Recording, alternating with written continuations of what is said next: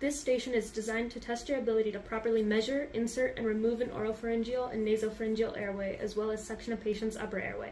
This is an isolated skills test comprised of 3 separate skills. You may use any equipment available in the room. You have 5 minutes to complete this station. Do you have any questions? I do not.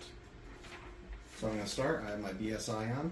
I'm going to go to my OPA, so I'm going to select the one that looks relatively right size. I'm going to measure it from the corner of the mouth to the angle of the mandible. That is the right size. I'm going to insert it without pushing the tongue posteriorly, and it is inserted. Now your patient is gagging and becoming conscious. I'm going to remove the OPA. Alright, now you need to suction the patient's airway. Okay, move over to my suction unit. I'm going to make sure everything is plugged in. I'm going to turn it on and check it. Going to make sure we have mechanical suction, which we do. I'm then going to turn it back off. I'm going to bring it over to the patient, insert this only as far as I can see without suction on, and then I'm going to turn the suction unit on.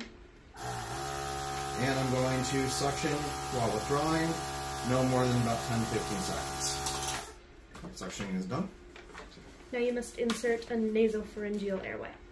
So I will go to my NPAs right here. I'm going to grab one that looks about the right size. I'm going to measure it from the nose to the corner of the ear. That's about the right size. I would lubricate this normally, but we do not have lube with us right now. I am then going to insert it. Then I'm going to rotate 180 degrees, making sure that the bevel is facing the sternum at the end. It is inserted, and I am done with the station.